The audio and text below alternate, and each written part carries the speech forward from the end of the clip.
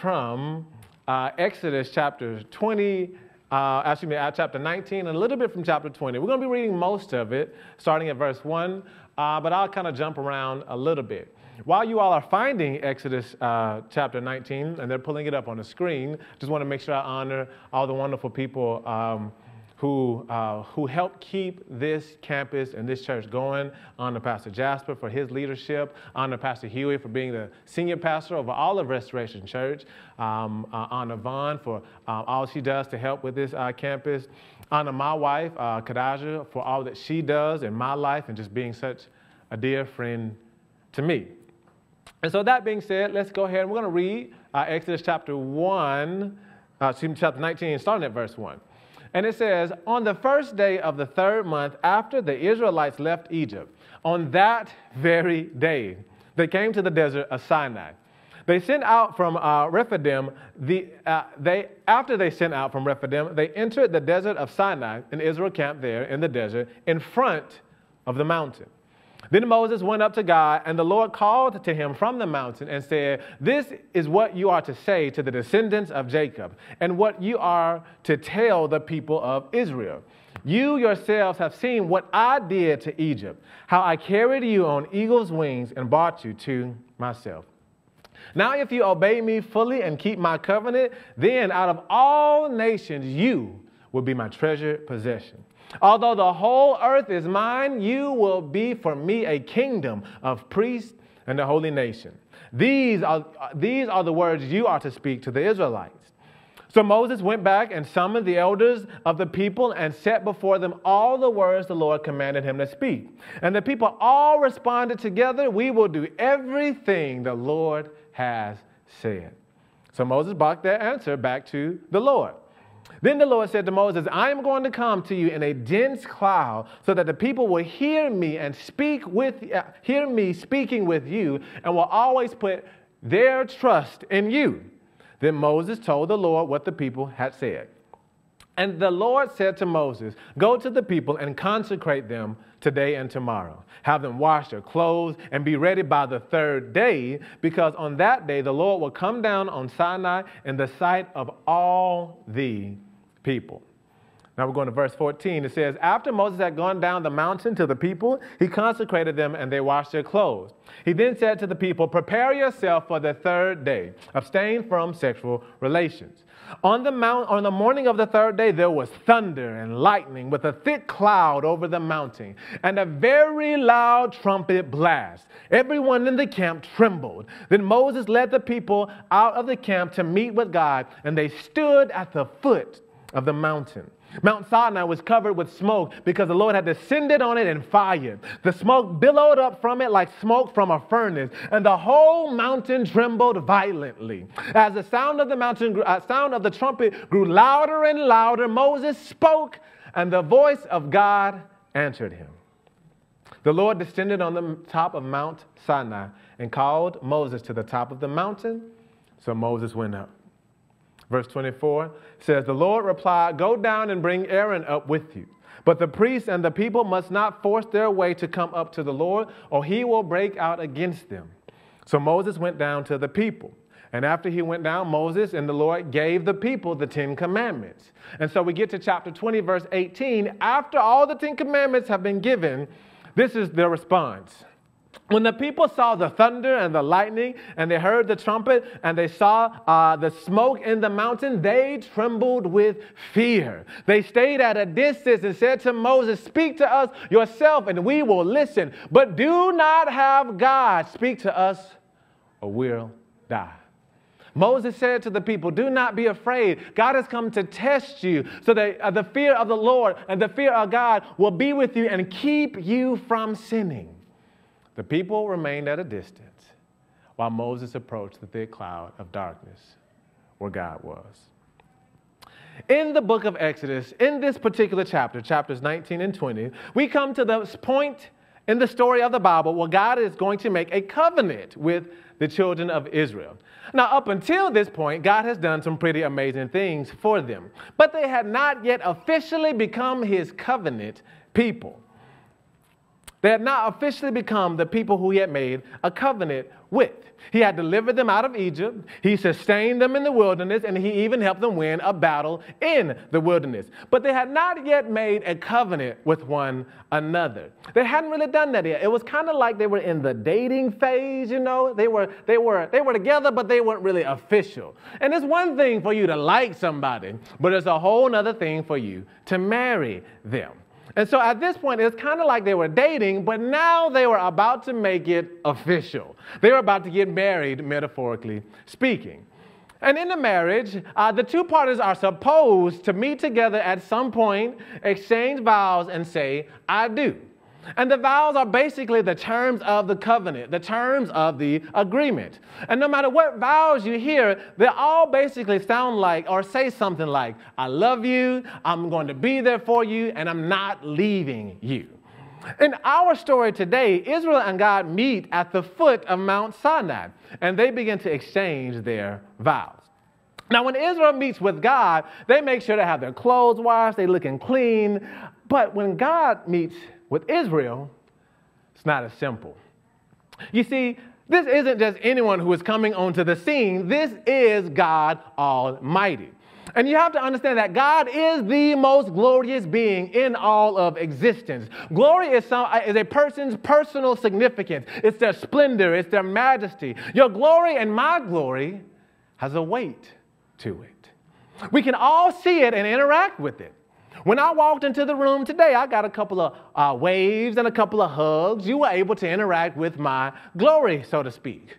But if President Joe Biden were to enter the room right now, we would have the CIA coming in, we would have the Secret Service, and all kinds of high-ranking officials would be all around this room because he entered it.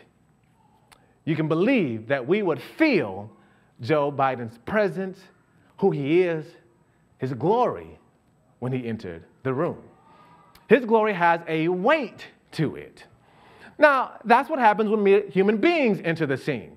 But when God enters the scene, the God of all creation, when he enters the scene, all of creation bends and sways at his presence.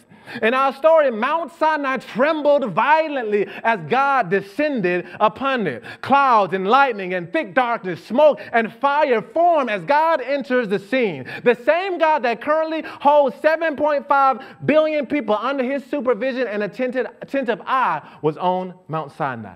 He holds all life, all movement, and all time in the palm of his hand. There is no beginning without God. There is no end without God. The same God that names every star in the sky commands the sun, our sun, to move through space at 43,000 miles per hour. And he holds all of it under his care. That's the God that entered Mount Sinai. The universe is in the palm of his hand. And yet for a moment in time, he made his home on a mountain. And the entire mountain felt his presence. And as the only author of all life, matter, time, and reality, God is worthy of our reverence. And as we see in our story today, the Israelites got this memo. In verse 16 of chapter 19 and in verses 18 through 21 of chapter 20, the people were afraid. They trembled with fear at the sight and the presence of God. And not only did they tremble, but they also said, whoa, whoa, whoa, whoa, whoa. What's going on here? They backed off. They were at the foot of the mountain, but then the Bible says that they are now far off. Why did the Israelites back up? It's because they were smart enough to recognize that if God is doing this to a mountain, what on earth is he going to do to me if I get too close to this mountain? And so they stayed at a distance. And so in many ways, this separation of themselves was their way of showing their reverence for God. I believe that one area that the church has allowed to wane in its importance is the area of reverence for God. To revere something is to have reverence for someone. To revere or have reverence for someone means to have deep respect or admiration for someone or something. When you genuinely revere somebody, when you genuinely respect them and revere them, you respect them for all of who they are. The Israelites revered God for the awesome power that he displayed at Mount Sinai. They revered him for the mercy he showed them because he entered the scene and he didn't kill them, but instead he made a covenant with them. And they revered him for the glory that they got to see and witness and live to tell about. They revered him for all of these different things. People knew that God was and is so amazing and so awesome that his presence alone is enough to kill somebody. Yet the Israelites revered God because he had shown them a portion of who he really was and let them live. Many of us in church lack reverence for God because we don't understand who God is. It's easy to minimize someone or something when you don't really know what you're dealing with. Our reverence for God often stops at our level of acceptance of who God is. If you only see God as your friend, then you will only expect to you will only expect for him to give you wisdom, to give you companionship, but never give you any commands. If you only see God as a God who judges, then most, if not all, of your conversations will revolve around who is and who is not going to hell. If you only see God as your business partner, then you'll only look to him as someone who helps your dreams and your visions and your bank account come to pass, and rarely look to him as the supreme king and ruler of his advancing kingdom. Yes, God is our friend. Yes, God is the judge. Yes, God is our Father. But he's also God, the author and sustainer of life. And that includes my life and yours. If we only see God for a part of who he is and not the totality of who he is, then we will not revere him as we should. Instead of us trying to keep God in his proper place, we will often try to bring him down to our level. We will try to make our one-of-a-kind God common. We'll try to add him to our lives like he is an accessory when God is the supreme jewel of all of existence. God is a necessity, not an accessory. We should build our lives around him, or we should just leave him alone. Anything else would be irreverence towards him. We make God casual when we should be taking him seriously. We go to church when we feel like going to church. We pray when we feel like praying. We read our Bible when we feel like reading our Bibles. But if the mountain quakes at the presence of God, if the atmosphere changes into thunder and lightning and fire when he enters the scene because of his presence, how should we respond to him in our lives? What should we do?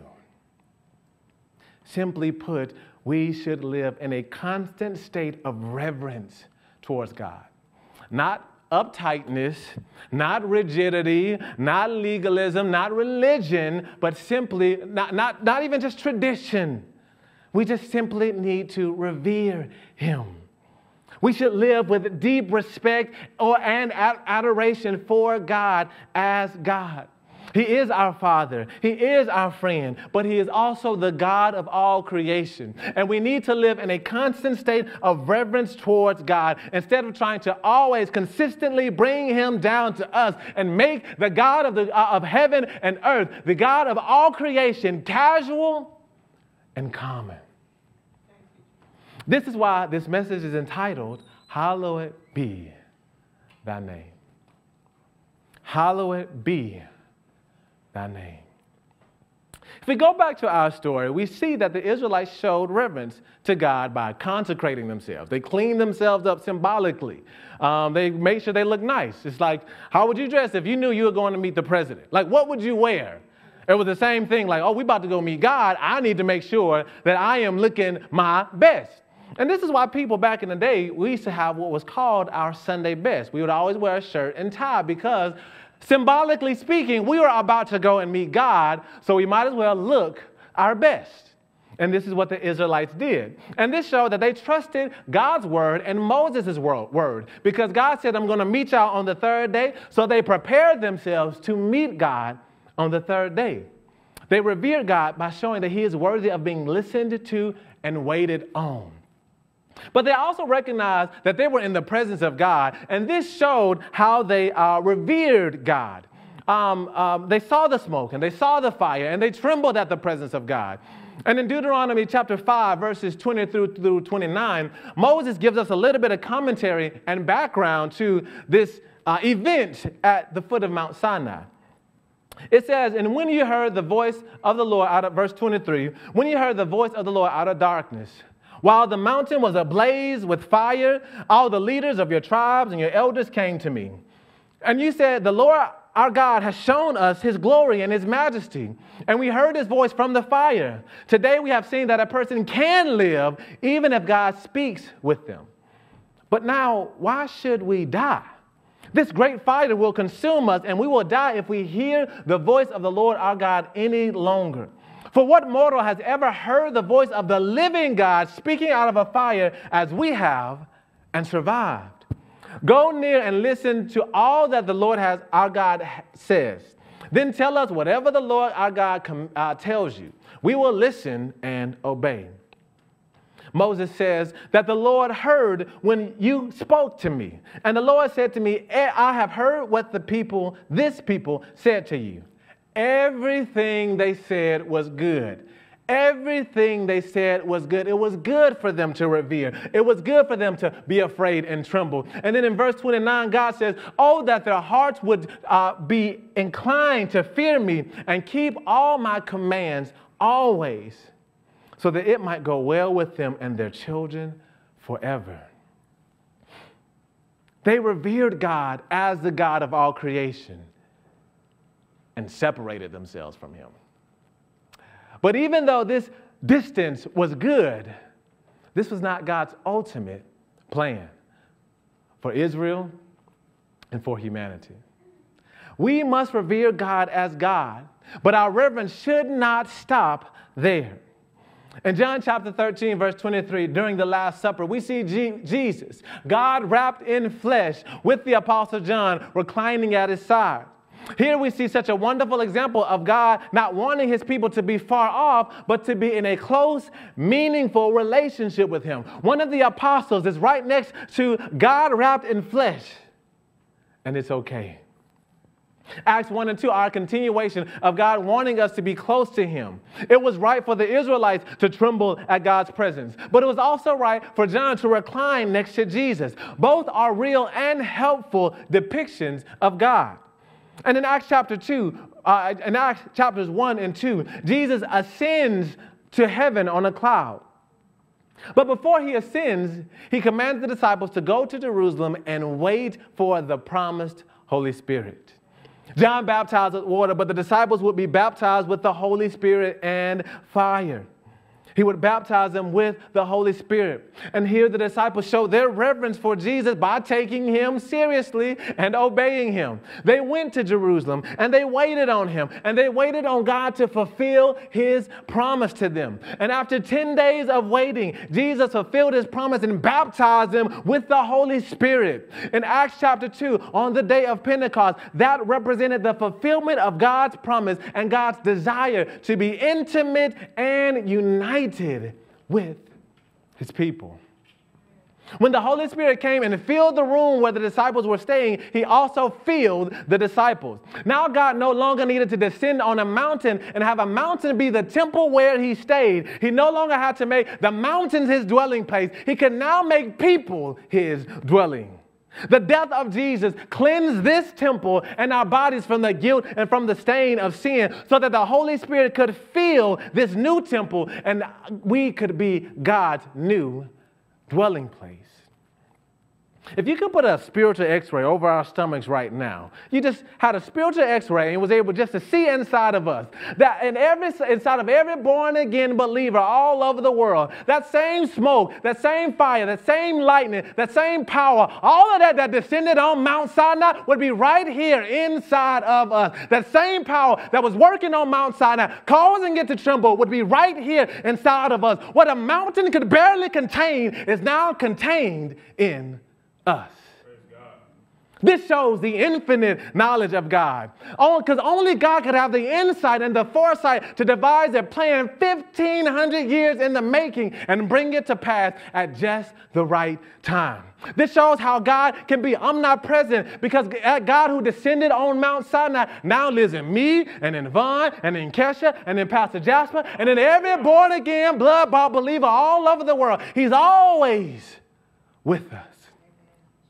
This shows the amazing wisdom of God, because only God can know how to contain all of his splendor, all of his glory, all of his majesty, all of his power, all of his knowledge, all of his care, all of his love, all of his mercy inside of me and you. This shows how faithful God is, because God gave a promise to Abraham that all nations would be blessed through him. And we see that through his grandchildren at Mount Sinai, this started to happen. We see that on the day of Pentecost, this was fulfilled. And we see that this promise to Abraham that all nations would be blessed continues in me and in you. Because Abraham believed in God, we're all blessed today. And this shows the absolutely, utterly amazing love of God. The love that he has for his people. He could have easily made people to be his slaves and just serve him from a place of slavery. And God would have been justified in doing that. But God, filling us with his Holy Spirit, shows us that we aren't just slaves. We are his redeemed partners in stewarding this world. God wants us to participate with him. Thank you, Lord. What better way could God say, I am with you, than living inside of you? What better way could God say, you are not alone, than him living inside of you? What better way for him to say, I care about you, than him being always right there with you? In spite of all the lies that we've told, in spite of all the rebellion and disobedience that we've walked in spite of all the cheating that we've done, in spite of the depression that has bound us, in spite of the mistakes that we have made in our lives, in spite of all the broken relationships that we have participated in, God looked down at us and all the mess, all the mire, all the muck, and all the mud, and still found a way to see something precious and redeemable. Your life matters to God because he died for you. He loved us, died in our place, cleaned us up, and now makes his home in us. What an amazing, mind-blowing fact of reality that God is making his home in me and in you. If the mountain could barely contain him, if the smoke and the fire and the power of God made the mountain tremble, yet somehow, some way, he says, I want you. That should draw us to a place of reverence. If God living in us does not display the amazing love for us and the amazing amount of care that God has for us, I don't know what else he could do. I got nothing else. There is no God as wise, as faithful, as powerful, as loving, as merciful as our God. And this should bring us to our knees in reverence and jumping off of our feet in joy, because he saved and loved and delivered us from all the bondage of sin, hell, and darkness that we were once a part of. This is the God who redeems and saves and is worthy of our reverence. But Pentecost had some unintended consequences. Now that we no longer have to wash our clothes and walk 15 miles to a mountain and do all this stuff and sacrifice a whole bunch of lambs and cut up a whole bunch of bulls in order to meet with God and sacrifice to God, we don't have to travel to the foot of Mount Montesano every single Sunday. We started to get a bit irreverent. Now we can simply pray a prayer of repentance, make Jesus our Lord and Savior, and God will gladly come and live inside of us. And although the barrier to entry is still high, it is perceived as being low, because it can potentially take no physical effort to meet God. Because access to God is perceived to be simple, pray your prayer and make Jesus your Lord and Savior, our reverence for God has waned over the years. Simple things often produce weak reverence. We have minimal reverence for the CEO who just started a business, but they have never sold a thing. But we've got a great amount of reverence for the CEO and for the billionaires who run huge companies and make a ton of money every single year. Why? Because it's simple to start a business, but it seems really, really hard to run a business at a billionaire level. Now, if there was a billionaire who created a system where everybody could be billionaires and then everybody became a billionaire, our reverence for billionaires would wane. Why would it wane? Because the thing that was once really, really difficult to obtain has now become commonplace. If everybody was a billionaire, then what reverence should we really give to it? And it's a similar thing with God. Now that anyone can have access to God, the Israelites were horrified because you were not supposed to be able to speak to God and live, and now God is speaking to people every single day about something that's going on. This is different than what they were used to, and we're unfamiliar with God being so easily accessible to us. Now anyone can have access to God, and because of this, our reverence has waned. Because God has made himself available to anyone, we have unintentionally made our relationship with him commonplace and casual.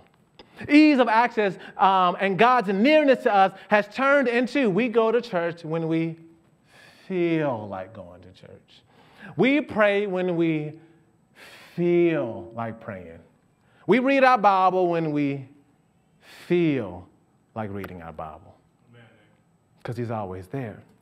We follow the Bible verses that are easy for us to follow, and we procrastinate and we flip over all the ones that require some real work from us.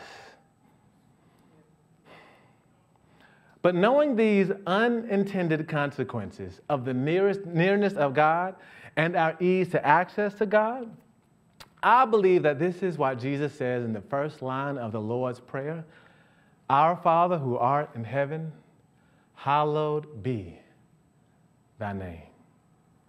Jesus recognized that the number one thing that will keep reverence in our hearts for God is if we remember to keep his name hallowed. Now, what do I mean by hallowed? What does it mean to hallow something? Well, the word hallowed and the word sanctify and the word holy all carry the same connotation. Anybody have a grandmama who had a big china set, or an aunt who had a big china set in the back? Anybody? Was I the only one? Okay. Or does anybody have a special set of cups or a silverware that they use, and they only use it for super, super special occasions? Now, you got a whole bunch of cups just littered in your house, plastic cups, styrofoam cups. You just throw those away whenever you feel like it. But that cup that you only use for special occasions, that cup is hallowed.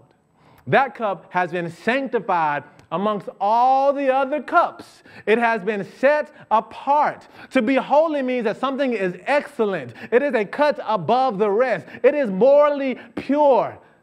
It is utterly unique.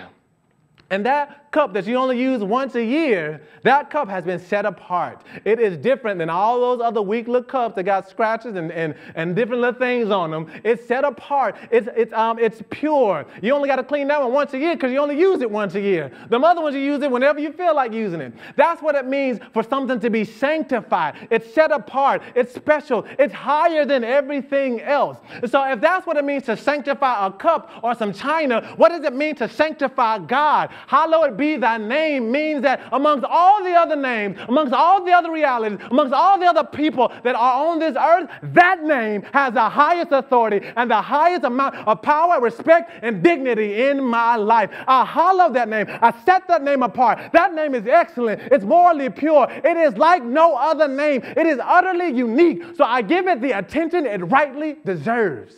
That's what it means to hallow the name of God. Our Father who art in heaven, hallowed be your name. May your name be higher than every other name. May your name be higher than depression, higher than doubt, higher than fear, higher than my status, higher than my own life, higher than my culture, higher than my family's life. Lord, let your name be great in my life.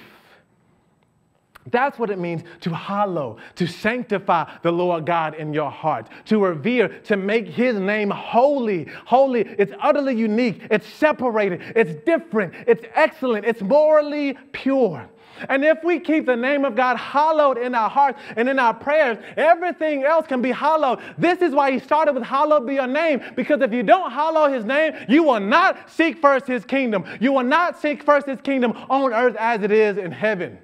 You're not going to thank him for all the food that you have. But when you hallow his name, you can say, forgive me of my debt as we forgive others. Therefore, we need to make every effort we can to make sure that God, our Father, is hallowed in our lives. Because if we don't hallow his name, every other area in our life is going to suffer. But the inverse is true. When we hallow his name, every other area in our life is blessed. And what brings his name down? Irreverence, commonplace, and casual. As I'm wrapping up, 3 ways. I want to give us 3 ways to know if you are making God irreverent in your life. Obviously, there's a buttload of ways, but I'm just going to focus on 3 today. Then I'm going to talk about 4 ways in which we can start back revering God in our lives. 3 ways to know if you're walking in irreverence towards God. Number 1, you make little to no effort to pray. When you make little to no effort to pray, that shows an irreverence towards God. And not just in frequency, but in method as well. I can't tell you how many people I meet who say, I pray all day, every day. I pray all the time. I pray all the time. But this is the question you need to ask yourself. If an onlooker was to look at your life over the last 7 days, what would they say about your prayer life? If I was to look at Vaughn's prayer life, the Lord gave me access to the last 7 days, what would I say about her prayer life? Because if you're only praying in your mind and in your heart, that shows little to no effort to hallow his name. Now, there's nothing wrong. There is a place for just praying in your heart. Our sister Hannah in Samuel chapter 1 shows us the power of praying in your heart. But when praying in your heart has become your lifestyle, that means that a level of irreverence has set in, and the name that was once hallowed is now commonplace. When we don't pray, when we don't make any effort to pray, there's value in seeing how the Israelites went to the mountain to pray. There's value in seeing that they had to dress themselves up to meet with God. And there is little to no effort when we just lay down and we just pray in our mind and we call that good enough. We don't do that in any other relationship, but we find a way to do it with God. When we make little to no effort to pray, that shows irreverence. Number 2, when we procrastinate on doing what God is leading us to do. When the word of God becomes trivial to you, when you can ignore it easily, when you can wait 1 week or 2 weeks or 3 weeks to act on what God is saying, that shows a level of irreverence. Many of us have had mothers and fathers who, when they asked us to do something, we did it. And there have been plenty of times in our lives when they asked us to do something, I'm like, I can't press pause, Mama. I want to get through this level, Mama. Give me 3 more days, Mama. And that's how we responded to their cry. And we need to be the ones who take his name and his words serious. Number 3, how do we know when irreverence has crept in? When sin is accepted. Both little sins and big sins. The white lie is just as irreverent as a big, hairy, gray, ugly lie. They're both as wicked. I don't know why calling a white lie white makes it less wicked. Amen. I don't know who told us that. I don't know, changing the name of a sin does not remove its filth and its destructive power from the sin. The moment that we start accepting sin, lying, laziness, procrastinating, cheating, fornication, whatever it may be, it does not matter the sin. Who cares? We're starting to walk in irreverence. And so 4 ways. Those are 3 ways. Now 4 ways to walk in reverence towards God. Number 1 is first, when you want to start walking in reverence towards God, First, you just hallow his name. This is why the Lord's Prayer always starts with our Father which art in heaven. We have to remember all day, every day, to hallow his name. So declare, what does it mean how can we hallow his name? Start declaring who he is. Jesus, you are Lord. Jesus, you are the one who saved my soul. God, you're the one who descended on the mountain in fire and in smoke. Jesus, you are the great one. Jesus, you are the one who loves us. You are all powerful, all loving, all wise. You care for us. We're safe in your arms. We're safe with you. You are our shepherd. We just start to hallow his name. And as you do that, ask God, any irreverence, get it out of me. This is why one of the 10 Commandments is do not take the name of your Lord God in vain. As you hallow your name, say, Lord, remove all vanity towards your name out of me. Every time we flippantly say God's name, we just throw his name out there. Every OMG, every time we do this, we are bringing his name down, making it commonplace. And this is why Satan throws God's name as a cuss word, because he's trying to get it to make it commonplace and filthy. He is trying to degrade God's name while we are trying to lift his name up. So don't give in to the temptation of just throwing God's name flippantly around, because it's worthy of being revered. So when you hallow his name, just simultaneously, if there is any irreverence towards me, towards you, Lord God, remove it. Number 2, make an effort to pray. If you have if you have habits in prayer, find ways to make an effort. If you're used to laying down, find a way to get up and go to the bathroom, go to your first floor, go to your second floor, and move around. If you have a habit of going to your bathroom, maybe go to your car, maybe drive to Mount Montesano. Whatever you got to do to symbolically say, God, you are worthy of me moving and making something happen, I encourage you to do it. Make an effort to pray. Make an effort to come to all the prayer meetings that we have. Make an effort to talk to God, because he wants to hear what you have to say. He didn't die for you just for you to stay quiet. He died so that he could hear you and you could hear him. And that only happens in prayer. So I encourage you not just to lay down on the job, but remember that you are coming before the one in which all of heaven bows. Number 3. Ways that we can walk in reverence towards God: remove and repent of all sin. If you know that you're walking in some kind of sin, just say, Lord, I want to change. Lord, help me to get right. Come talk to a pastor or to a friend. Somebody, I'm sinning and struggling with this. Break it off of me. Help me get free from this. In Jesus' name. You want to hallow the name of God? God hates sin. It is an utter abomination to him. Every sin is an abomination to him because it devalues his name. It devalues his holiness. It devalues truth. So when we walk around here as if sin is okay, it's irreverent. And I feel like I'm kind of yelling, y'all. Forgive me for yelling unnecessarily. But the point I'm trying to drive is that sin should not be tolerated. And when we get to the place where we start tolerating sin, we're walking in irreverence towards God. Be a bloodhound when it comes to sin in your life. Sniff it out and pull it out. And last but not least, move forward on any instructions you have received or, what is falling? Oh, pins. It's weird. Move forward on any instructions you have received or ignored. If God has told you to do something, just move forward on it. He told you to stop doing something, just stop. I'm not worried about if you pick it up later. Just stop right now. Just do it right now. If God is telling you to do something, just walk in that direction.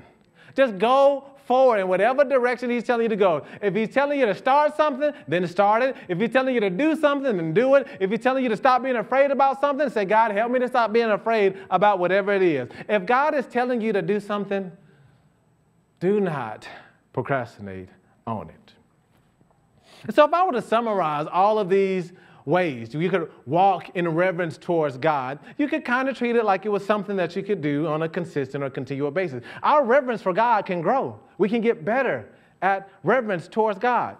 So I came up with a little acronym called HERM. Just remember your favorite HERM whenever you want to walk in reverence towards God. It might be Herm Edwards, Herman Monster, Herm Babe Ruth, but just remember your favorite Herm. H stands for hallowed, Herm. E stands for make an effort to pray. R stands for repent and remove sin. And then M stands for move forward. If you remember Herm, you can remember I can walk in reverence towards God. And so I want to conclude by just saying this. I want to remind us that although the entire Bible is filled with people who struggle to properly revere God, it's also filled with people who adequately revere God. In Exodus chapters 19 and 20, Israel did a great job of properly revering God. But just a few chapters later, they were building and worshiping a golden calf. In Acts chapter 1 and 2, we see the early disciples taking God seriously by doing what he commanded them to do. But just a few chapters later, we see two disciples irreverently lie towards God, and then within a few seconds, they are dead because of their irreverence. Why am I bringing this up? I'm bringing this up because not even an experience with God can make you revere him forever. At the end of the day, there will come a point in your life where you have to decide for yourself that I will walk in reverence towards God all the days of my life, and I'm not looking back. No matter how much the mountains tremble, and no matter how powerful a person's encounter with the Holy Spirit was, all experiences one day wane. And if you are banking on your experiences to keep you in reverence towards God, I'm here to tell you today that experiences will only take you so far. Experiences with God are amazing, but every believer should have a physical encounter with God. But you must know that experiences have a shelf life. Experiences with God are meant to help you stay committed to God. But experiences can never make you stay committed to God. They can never make the commitment for you. It was good for the Israelites to have a physical encounter with God, but the encounter only lasted so long. It was good for them, but it only lasted so long. I encourage you to value experiences with God. Value when he speaks to you, when he touches you, when he encounters you. But more important than the experience, I encourage you to make the commitment to revere God in your heart. Hallow his name, saints. Because the cost of walking with God, the cost of walking in reverence towards God is your life. But the benefit of walking in reverence towards God is a greater life in return. It's a life transformed by the redeeming love of God Almighty, able to walk faithfully with him. Our Father, who art in heaven, hallowed be your name.